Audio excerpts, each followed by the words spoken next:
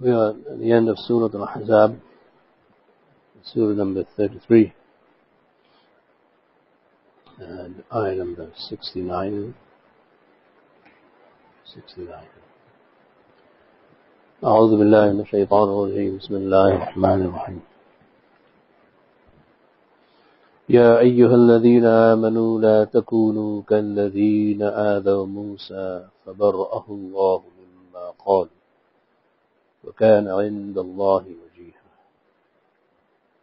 O you who believe, don't become like those who hurt and insulted Musa alayhi salam. And as a result, Allah subhanahu wa ta'ala exonerated him, vindicated him against whatever they charged him and accused him. And he was indeed very, very noble and eminent in the eyes of Allah subhanahu wa ta'ala. As I've been mentioning throughout the surah, one of the major themes of the surah is to preserve and save the institution of Muhammad sallallahu alaihi wasallam, of the finality of prophethood, and to instruct believers not to hurt him. That they should not hurt him, they should not impede him, they should not insult him, they should not demean him, etc. in any way, shape, or form. So at the end of the surah, Allah subhanahu wa ta'ala mentions very explicitly this theme, that, O you who believe, if you believe in Allah and His Rasul, then do not become like those who hurt and insulted Musa alayhi salam, meaning the Bani Israeel, in his time. His own people, while he was with them, they had many occasions and instances when they tried to undermine him and his authority throughout his life as a Nabi. This is the general understanding of this ayah from the Quran, as the Quran explains itself. قالوا يا موسى قد أوذينا من قبل أن تأتينا ومن بعد ما جئتنا. Then Musa alayhi salam, when he is asking his people to be patient and to look forward towards their future, the people of Musa said, O Musa, we were persecuted before you came and after you came, so what's the difference? قد أوذينا, we have been hurt before you came and then after you came. So that in that way they were hurting the Nabi, and they were challenging the authority of the Prophet of Allah subhanahu wa ta'ala to send this Nabi to save them from the Fir'aun and to give them a better future, at least in the Akhirah. So that is the general outlook of the Bani Israeel towards Musa alayhi salam throughout their lives, both in Egypt and after they were delivered from the Fir'aun outside of Egypt in the desert and so on. They were given now food and drink in the desert, man and salwa, and they said to Musa alayhi salam, لَن نَصْبِرَ عَلَى طَعَامٍ وَاحِدٍ, that this food is now monotonous. It is boring. What kind of food is boring in the desert where there is no water and there is no quail and there is no bread? So they were given water, quail and bread, sweet bread early in the morning, something like that, not cooked, already made, but whatever it was. So they could not appreciate the role of Musa as being their giver and the one who gave them blessings of food in the desert and water in the desert. They didn't want to fight over their water. So Allah subhanahu wa ta'ala told Musa alayhi salam to strike his staff on a stone. اضرب بعصاك الحجر, strike the stone.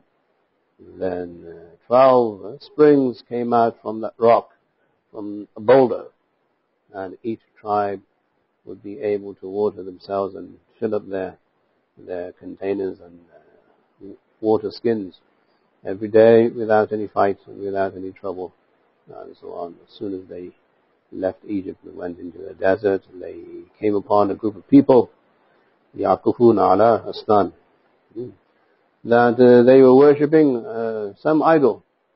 And they said to Musa, اجعل لنا إلها كما لهم آلهة. People of Musa said, Ya Musa, we want an idol like these people have idols. Right? So wherever they went, the people of Musa always hurt Musa alayhi salam. Always. That was their pattern. This is what the Quran says. As far as the tafsir of this particular ayah, the Quran has a very broad, general outlook towards the tafsir, which I say should be the way we look at this ayah, because it was not just one occasion, which some of the mufassirun refer to, which I'll explain that also. But it was the general inability of the people of Musa to appreciate Musa as a Nabi, because they wanted to measure Musa alayhi salam and his nabuwah according to the pleasures of life. How much pleasure have you brought into our lives? That is how they wanted to measure him. Then, the culmination of this was that Musa alayhi salam, as being part of the Bani Israeel, also was in the wilderness, the desert, for many, many years. And then at a time when he was supposed to have private time and take a shower or ghusl behind the rock, some of the people observed him, and they started making fun of him. And that is what the Mufassirun say is the reference to, which is plausible, but it's not the whole story. And so on. Anyway, this is now Musa alayhi salam was then taken to task about his body, about his physique, and everything else. So Allah subhanahu wa ta'ala says, فَبَرَأَهُ اللَّهُ مِمَّا قَالُوا. Allah subhanahu wa ta'ala exonerated him and disapproved of what they were saying, and made him even closer to him, and raised his ranks amongst the angels and the people and those who are in the heaven, and in front of him also. وَكَانَ عِنْدَ اللَّهِ وَجِيهًا. He was very honorable and looked at with great pleasure and favor by Allah and the angels. And now in this ummah, Allah subhanahu wa ta'ala has raised the ranks of Musa through the believers of this Prophet sallallahu alaihi wasallam. That the ummah of Muhammad sallallahu alaihi wasallam appreciates Musa far more than his own people did in his time. وَكَانَ عِنْدَ اللَّهِ وَجِيهًا. So as the hadith says, that when Allah subhanahu wa ta'ala favors someone and loves someone, He will inform Jibreel. Jibreel will then announce to the angels and everyone in the heavens, Allah loves this person, so you must love him also. And then Allah subhanahu wa ta'ala, as the hadith says, يُوضَعُ لَهُ الْقَبُولِ, that acceptance will be placed on earth for that person. So with the earlier prophets, who were not well liked by their own people, especially those who rejected them, the Bani Israeel did not reject Musa, they just didn't like the idea of trial and tribulation and being patient all the time. And some of them obviously loved him, and most of them did not appreciate what they were going through. So Allah subhanahu wa ta'ala has now placed qabul, acceptance of Musa in the Quran, so that every Muslim loves Musa alayhi salam the way Allah wants him to. وَكَانَ عِنْدَ اللَّهِ وَجِيهًا. Right. فَبَرَّأَهُ اللَّهُ مِمَّا قَالُوا. That the ummah of Muhammad sallallahu alaihi wasallam stands as a witness against those from the Bani Israeel, whether they were in the past or present, who do not appreciate who Musa is. Where Muslims appreciate who Musa alayhi salam is, because every time we read in the Quran, Musa, Musa, Musa, we make dua for him. This is how Allah works. So, When Allah loves someone, then the qabul may come in that person's lifetime, and the qabul may come post-mortem, posthumously, afterwards. That is how Allah favors people, and that's the way He works, and that's how He establishes Himself amongst those who want to believe in Him and love the people that He has chosen. So this is another understanding of this ayah, that when you do what Allah wants you to do, people after you will respect and appreciate what it is you have done. So here Allah is saying to the believers that don't do this with your Nabi, meaning that, oh, you who believe now in Madinah, if you do not respect and honor the Prophet ﷺ, a time will come or when other people will respect and appreciate him. As a warning to the munafiqeen of Madinah and over to those who might become slightly complacent that the Prophet is with us and so on. And also the reference to us today that we should not behave the way that the people of Musa a.s. behaved and dishonor and hurt and insult the Prophet ﷺ, because Allah has His way of raising the ranks of prophets, and you will be subject to humiliation on the Day of Judgment if you did this to your Nabi the way they did that to their Nabi. Hence the next ayah, Ya ayyuhal ladhina amanu ittaqullah wa qulu qawlan sadeedan. O you who believe, fear Allah. Throughout the Quran this term is used, fear Allah, ittaqullah. Then what follows is the necessary course of action that will give us the understanding of how to fear Allah through this ayah. So in this ayah Allah says, ittaqullah. How does Allah want us to fear Him through this ayah? وَقُولُوا قَوْلًا سَدِيدًا. And say a good word, a forthright word, a correct word, sadeed, a word that is accurate. Hold a statement that is true and that is accurate. قُولُوا قَوْلًا سَدِيدًا.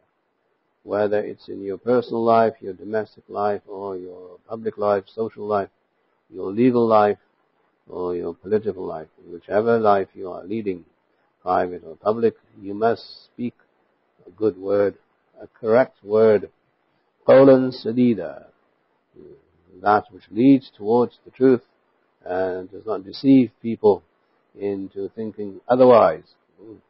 قُولُوا قَوْلًا سَدِيدًا. If you have this approach in life, you will be fearing Allah.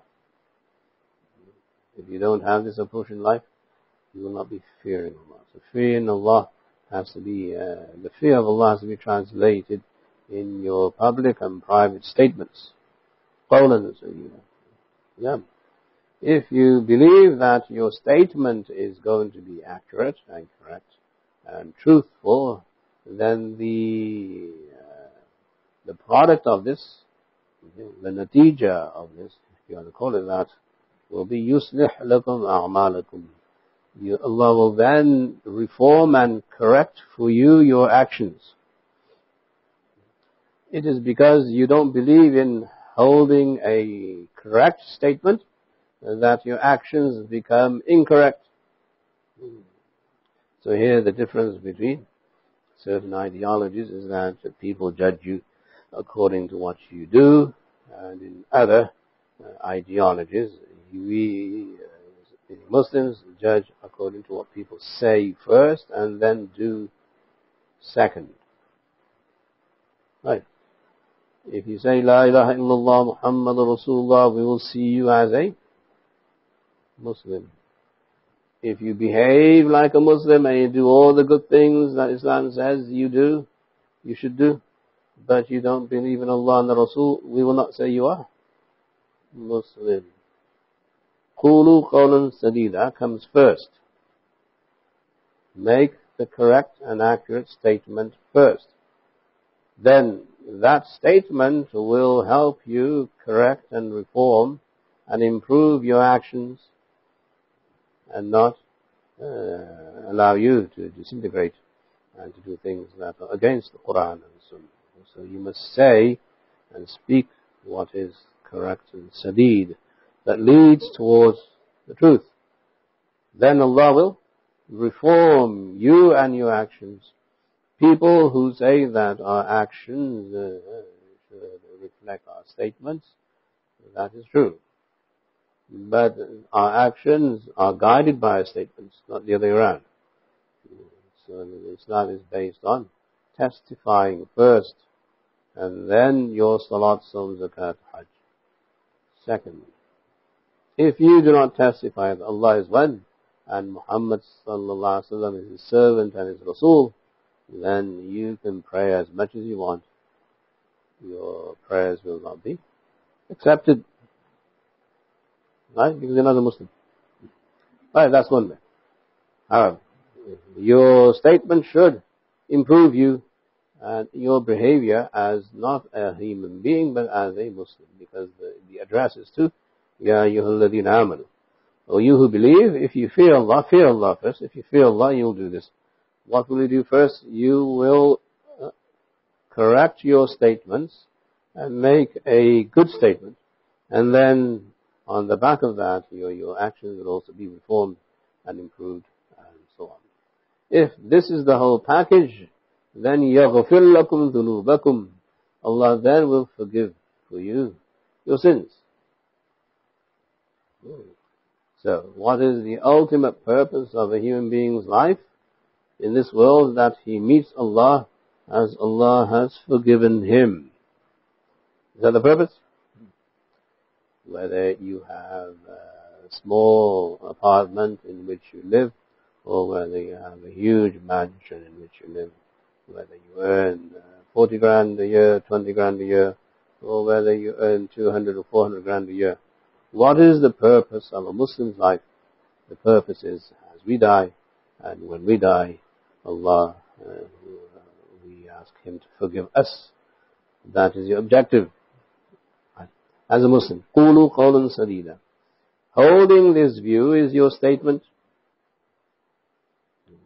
Then this view, if you have this world view, that my statement in my mind to me and to others is that this is the objective of my life, I want Allah to forgive me, then this will improve and reform your behavior and your actions.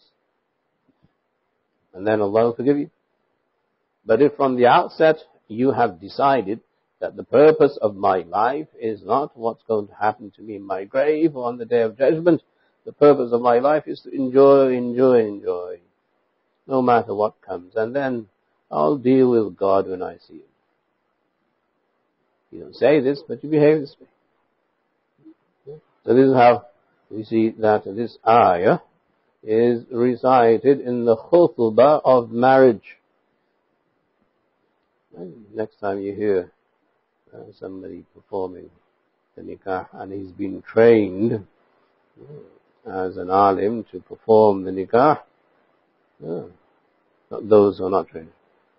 Those who are trained to perform nikah, they'll read this ayah because it's the sunnah of the Prophet. You would read this ayah at the time of the khutbah of nikah. O you who believe, fear Allah and utter a correct statement. What is your statement when you get married? That you are going to honor your vows. When you say, I have accepted, or I do, whatever you say. Right? Qabiltu, qabul kiya. What is that statement?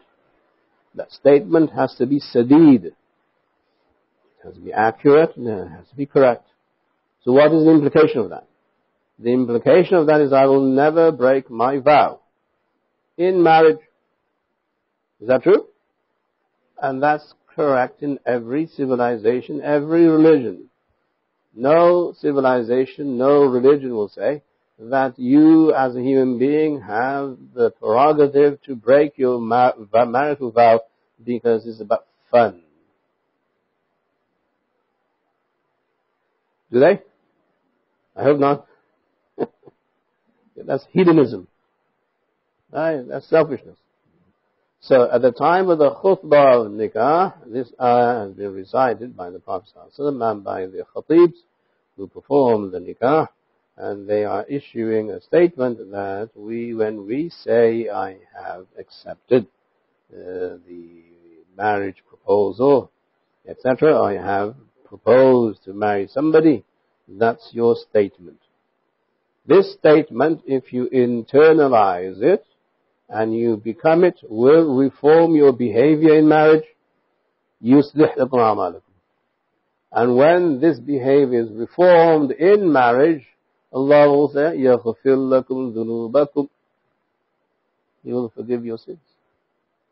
As long as you know that this is the way you should behave and you do behave that way. But if you go into the marriage, or if you behave in marriage hypocritically, this is the hypocrisy that the Quran is alluding to in the previous ayah, that if you're a hypocrite, you will hurt the Prophet and you will hurt Muslims by saying it doesn't matter, it's my right. It's not your right. If it's your right, then don't get married in the first place. Don't spoil the maghfirah, the chances of forgiveness for another person, meaning your spouse and your children, because you want to engage in hedonism and selfish pleasure.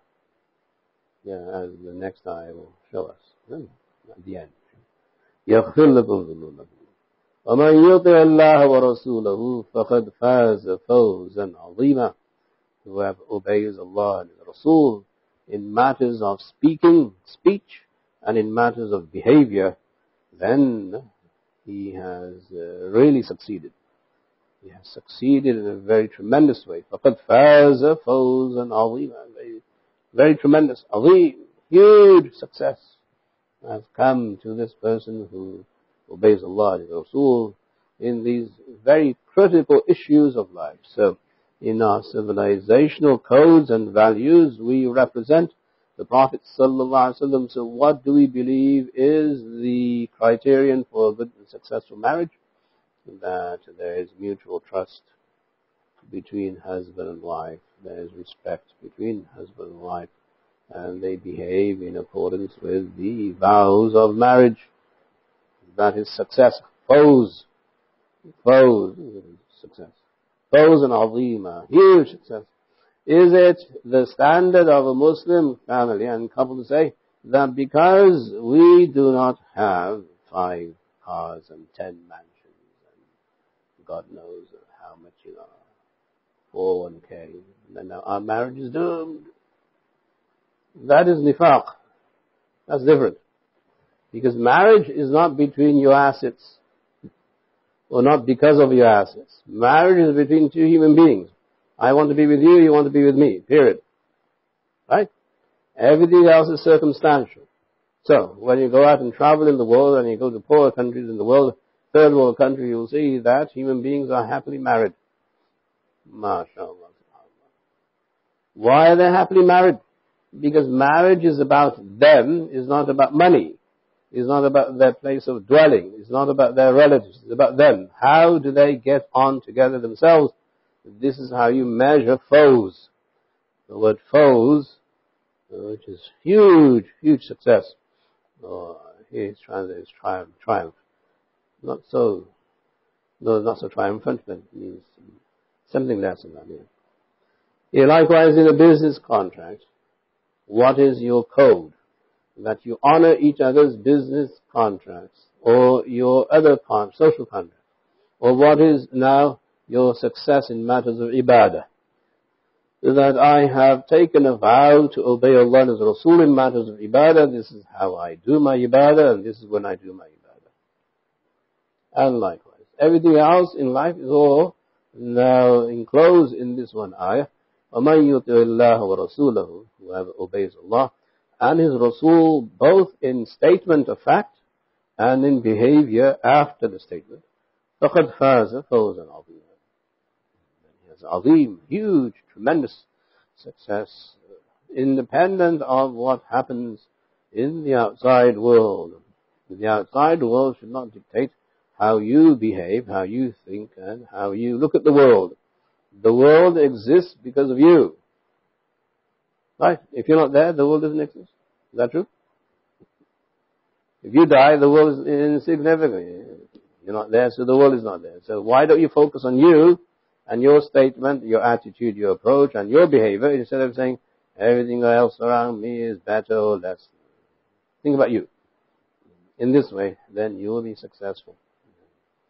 فَقَدْ فَازَ فَوْزًا عَظِيمًا. So here we see Allah subhanahu wa ta'ala at the climax of this surah, which focuses on the institution of the Prophet Muhammad sallallahu alaihi wasallam, his own personal life, as we saw with his marriage to Zaynab, and his own public life, as we see in the institution of Nabuwah, Khatun Nabuwah especially.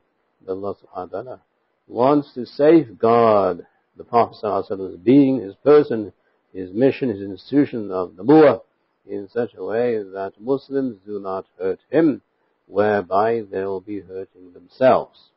And the way that you are going to say that, when we say in nikah, and nikah min sunnati, nikah is part of my sunnah, we are representing the sunnah of the Prophet.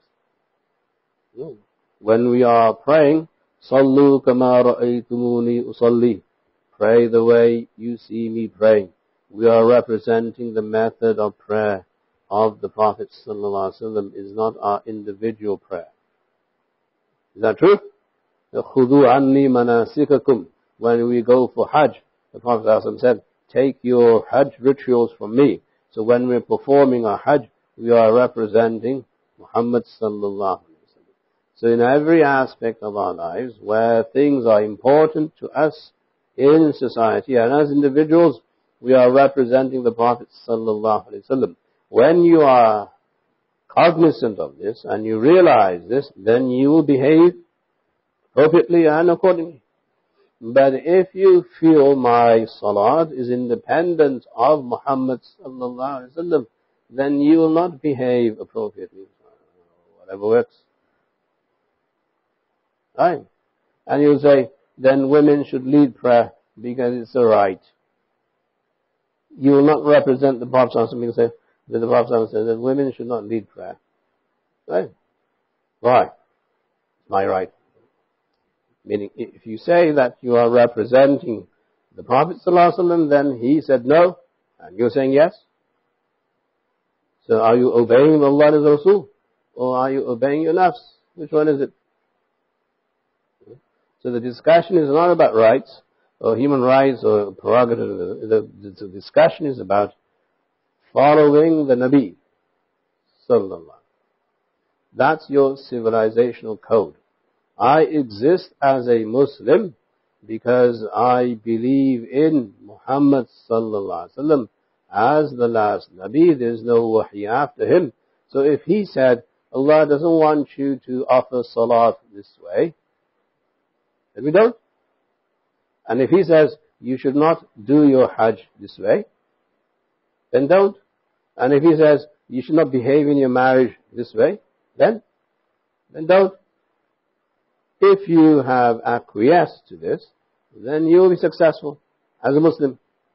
If you have not acquiesced to this, and you're still rebelling against Allah and the Rasul, then you're hurting the Rasul.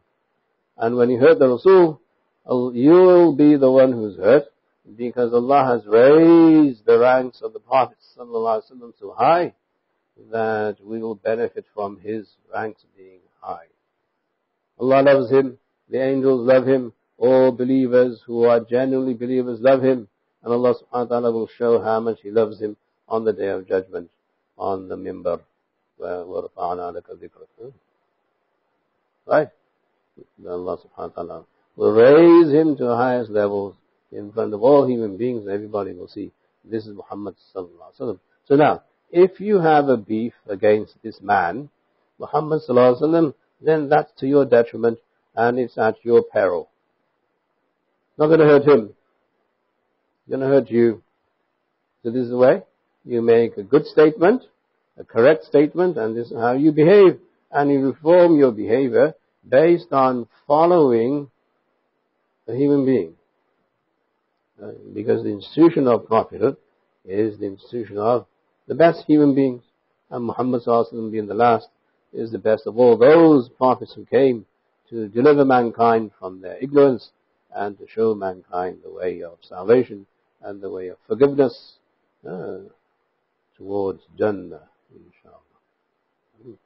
This is how we appropriate that. At the end of the surah, Allah subhanahu wa ta'ala is now bringing the initial statements in the beginning of the surah at the end, and this is how you wrap up the surah by saying the theme in the beginning is now reiterated in the end with different words. But the theme is the same, as you will see the next few ayat, which have very profound understanding of meaning. Many people have written many works on the next ayat, but we will go through it so that you understand the gist of it, inshallah. إِنَّا عَرَضْنَا الْأَمَانَةَ عَلَى السَّمَاوَاتِ وَالْأَرْضِ وَالْجِبَالِ فَأَبَيْنَ أَن يَحْمِلْنَهَا وَأَشْفَقْنَ مِنْهَا وَحَمَلَهَا الْإِنسَانُ إِنَّهُ كَانَ ظَلُومًا جَهُولًا. Indeed, we had presented this amana, and this trust, amana means trust, upon the heavens and the earth and the mountains. What is the meaning of the word amana in this verse, in this ayah? The scholars have several ideas and opinions. One is it is the Quran. One is it is the aman and the trust of volition, your niyyah, that you have chosen the prerogative to do or not to do. And there are various other quotes from Mufassirun. The two I've just highlighted are the most prominent. One is the Quran, and the other is the burden of responsibility, taking on the responsibility of acting according to your niyyah and your volition, whichever way it is. Now, the question here, فَأَبَيْنَ أَن يَحْمِلْنَهَا, or the heavens and the earth and the mountains, they all refuse to carry this burden. فَأَبَيْنَ أَن يَحْمِلْنَهَا. Aba, some of you know, means to refuse, to reject. أَن يَحْمِلْنَهَا. That they didn't want to carry the burden of having a choice between obeying and disobeying, or carrying the trust of the Quran and understanding God's will. Right? So the amana may refer to God's will, or it may refer to your will. One of the two. Right? That I have taken on the responsibility to understand God's will. In that case, it's the Quran. I have refused to take on the responsibility of my own will. And then it's about you. It's about your destiny and what you do, what you don't do. So, the heavens and the earth, a huge creation of Allah subhanahu wa ta'ala, 7 heavens, Allahu Akbar. We can't even fathom the depth and the breadth and the might and the enormous being that the heavens are. Huge. Even from your little knowledge of astronomy today, it's huge. All the galaxies in the Milky Way, and never mind that, the solar system, the planets, huge. And then obviously the earth itself. The earth itself is now minuscule compared to the heavens. But the earth is blessed. Right? وَبَارَكَ فِيهَا. Allah subhanahu wa ta'ala says about the earth, Allah gave barakah to the earth for years and thousands of years and millions of years. The earth has produced what it produces. Without fail, every day, every week, every month, every year, every decade, every century, every millennium, the earth still produces. And there's much more to come. Right? So, the heavens are huge, and the earth is totally productive. Absolutely productive. وَبَارَكَ فِيهَا. The Quran says, Allah subhanahu wa ta'ala gave barakah, placed barakah in earth, where so many products and produce literally come out, and so much food and sustenance is given to so many species. So Allah asked the earth also as He asked the heavens, وَالْجِبَالِ, and then He asked also the mountains that serve as pegs and serve as anchors on earth and serve as other purposes, other utilities of the mountains. Almost indestructible. Anyway, so these 3 creation, because they're usually seen as huge and spectacular, Allah subhanahu wa ta'ala says, we presented this amana, this trust to these 3 creation of ours, which implies that these three creation also have an understanding, an intellect. And there's some understanding before you can say that I spoke to the glass or the phone or the table, and the glass and the phone and the table replied this and that. Right? So this implies that there's some aql there, there's ta'akhud, there's some understanding. Yeah. Which is also verified by the Quran. قَالَتَا أَتَيْنَا طَاعِينَ. So when Allah subhanahu wa ta'ala spoke to the heavens and the earth, they both said, we will comply obediently. أَتَيْنَا طَاعِينَ. We will comply obediently. We will come obediently to you. Whatever you want us to do, we will do. That shows that there's some measure of ta'aqqul, intellect, in these creation of Allah subhanahu wa ta'ala, whether they or not they have a ruh or soul and spirit, that's a different issue. But anyway, the ayah only makes sense if you say that there is some level of understanding. And they refuse, they say we can't do this, or we're not able, or we're not capable. That's one way. The way that certain other Muslims may want to interpret this ayah is to say it was a matter of a cosmological denial because of their inner intrinsic innate nature. Right? So if you have certain rocks that will not hold water and reject water, then you can say that the rock rejected water. Metaphorically. Not literally or in reality. Which is plausible for some, is not the whole truth for others. Anyway, whichever way it is, Allah subhanahu wa ta'ala presented this amana, that I want you to take this amana, that the huge, huge heavens, all seven of them, said either by choice, that they said this, or by their default nature.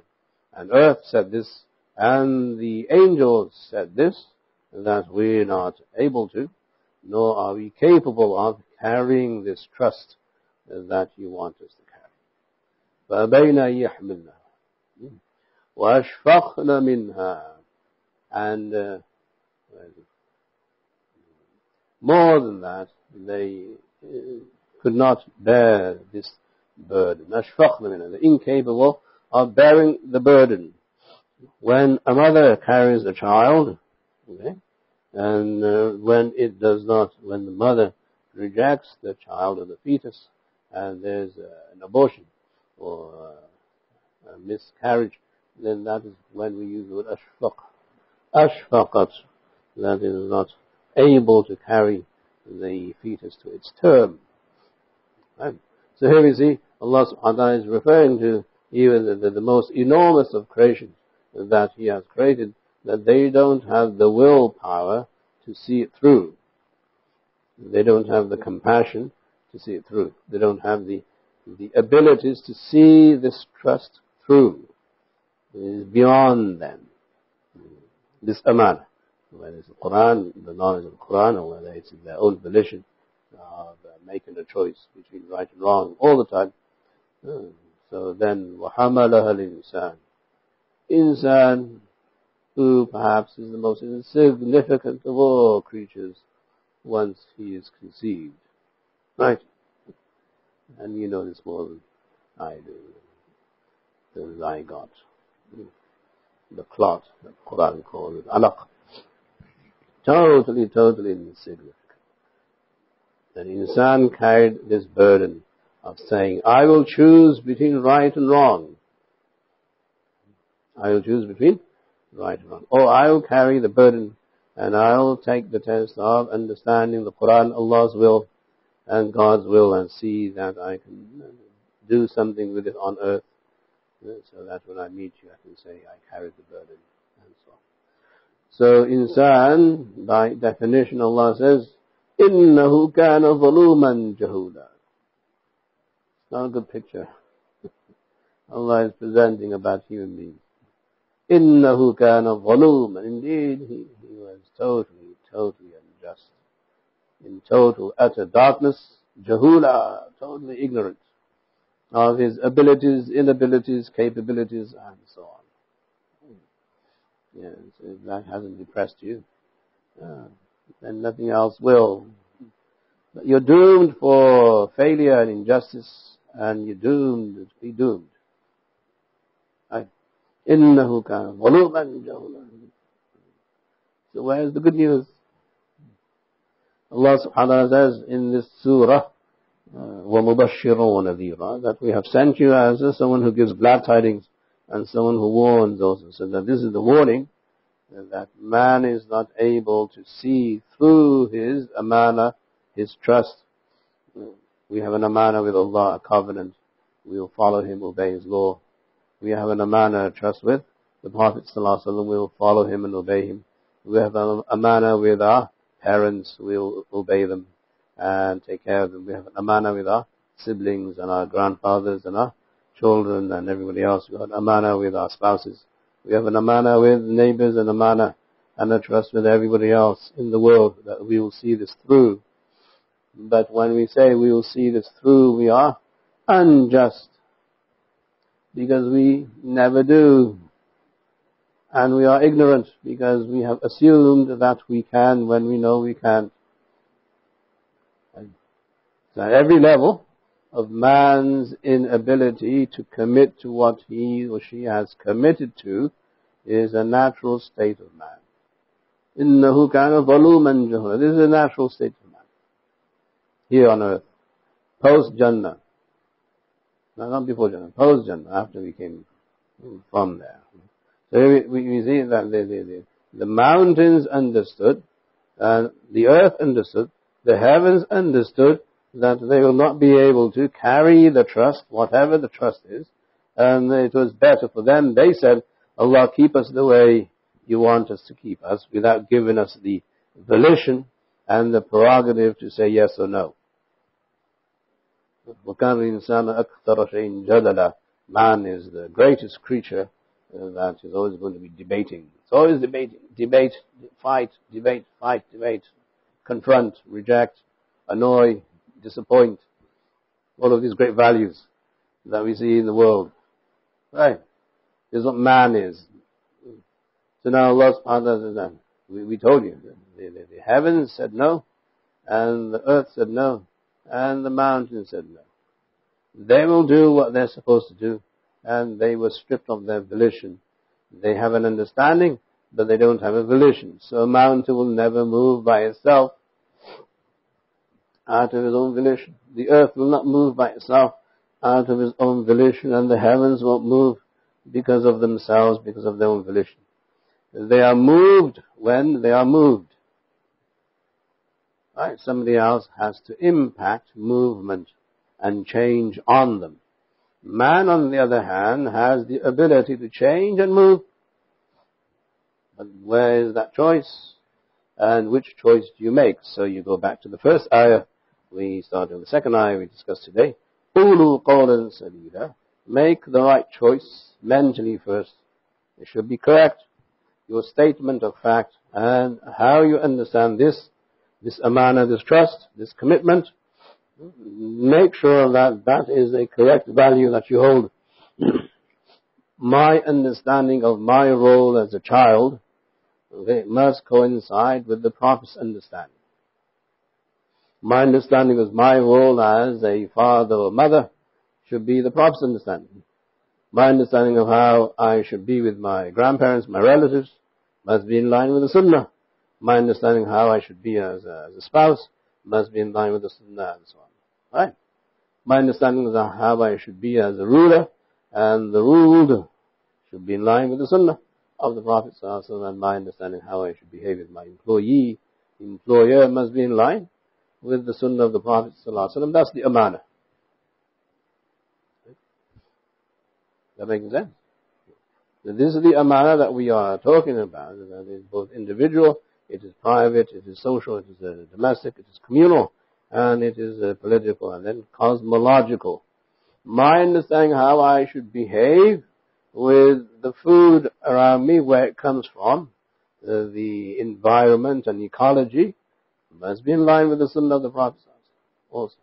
My understanding of how the world works must be in line with what Allah says in the Quran, what the Prophet says in the Sunnah.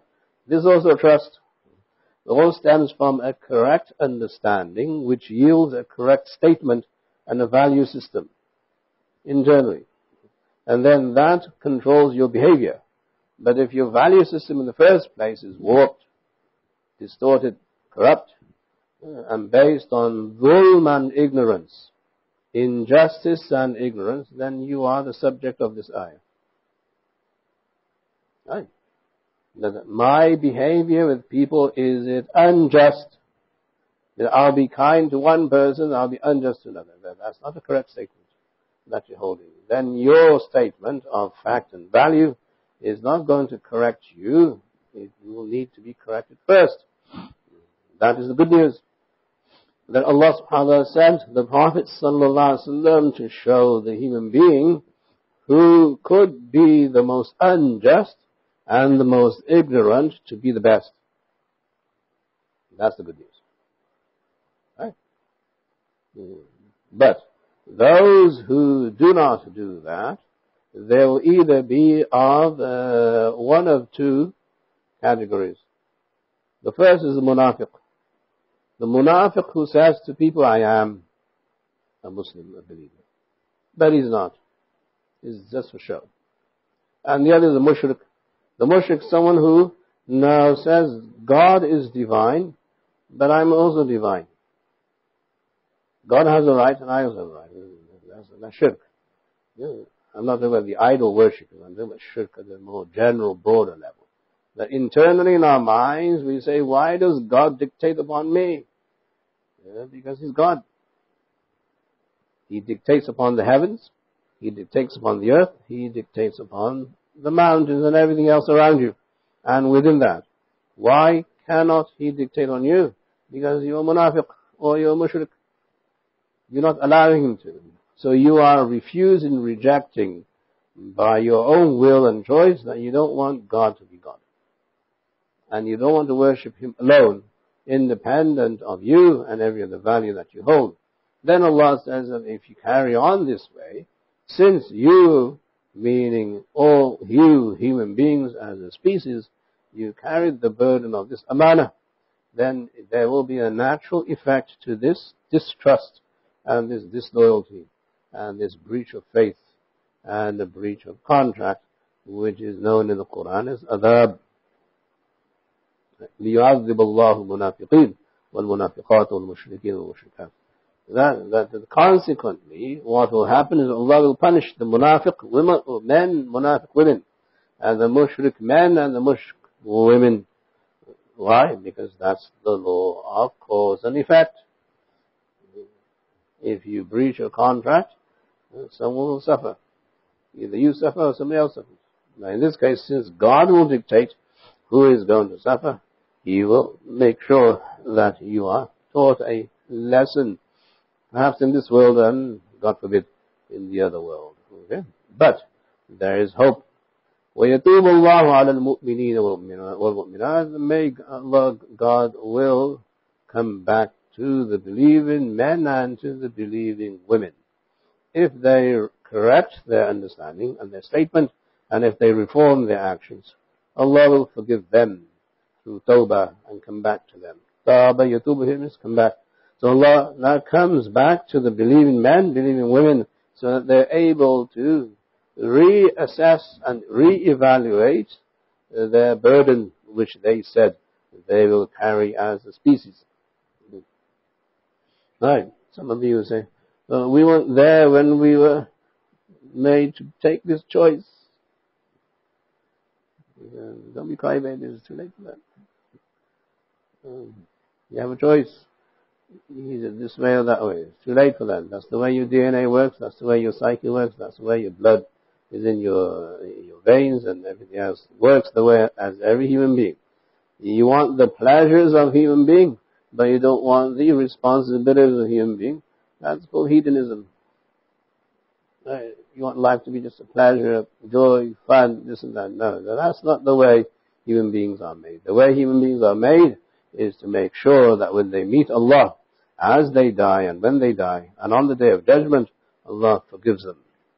That is your success. In the meantime, in this world, Allah subhanahu wa ta'ala, through the sunnah of the Prophet ﷺ has made many issues halal for you to benefit from. The issues that the Sharia and the Sunnah have made haram are fewer than what has been left halal. It's just a myth in the minds of people. Well, everything's haram. Nothing's haram. You can count what's haram in the Quran. 1, 2, 3, 4. Right? What actions are haram? And which contracts are haram? That's why you have the ability to write books on fiqh. So what is haram?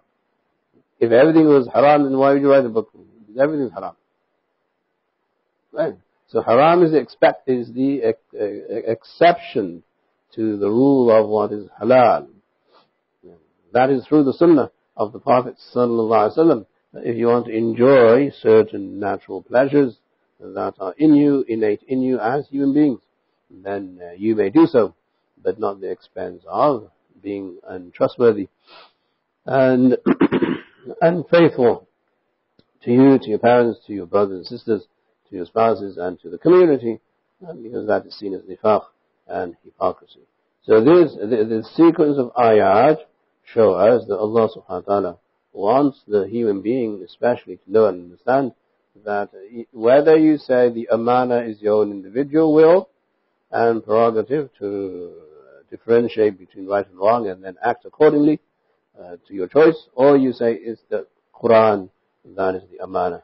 If it's the Quran, then invariably it means the Prophet ﷺ's deliverance of the Quran to all people. Right? So there you see again, the institution of Nabuwah and the institution of Muhammad ﷺ is preserved in every human being, because every human being took on the responsibility of this amana, of this trust. وَكَانَ اللَّهُ غَفُورًا رَحِيمًا. Allah subhanahu wa ta'ala is exceptionally forgiving and exceptionally merciful. Okay?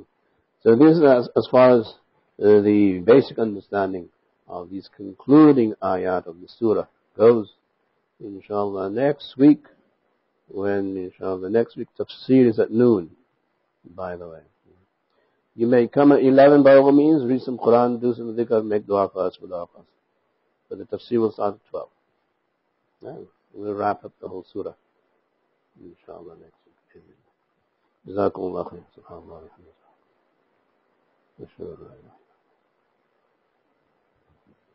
Assalamu alaikum.